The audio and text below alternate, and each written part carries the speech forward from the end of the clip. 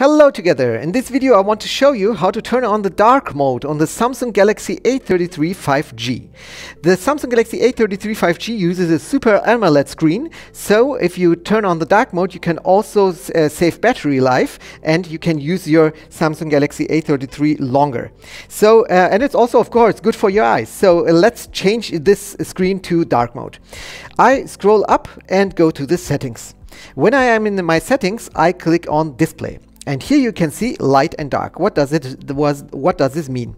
Light means that you have a light background and a dark font. So you can see here dark mode settings is a dark font and the rest is very light. So it's good when you are in the sun or outside and everything's great.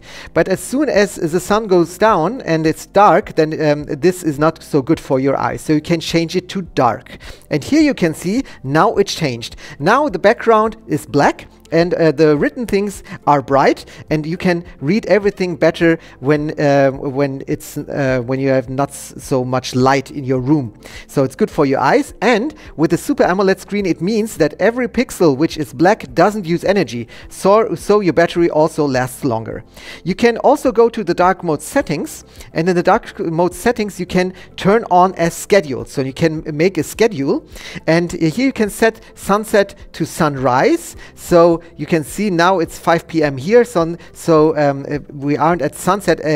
We are not at sunset, so we still have the light mode. But as soon as the sun goes down, then this will automatically change to dark mode until the next day when the sun rises again. Or you can choose a custom schedule, and you can say 7 p.m. until 7 a.m. or change this numbers and times like you want to have it. So you can choose when the dark mode automatically will start and go active, and this is how you use the dark mode on the Samsung Galaxy A33 5G. I hope this video helped you a little bit. If yes, please give me a thumbs up and subscribe to my channel, and we'll see us the next time. Bye bye!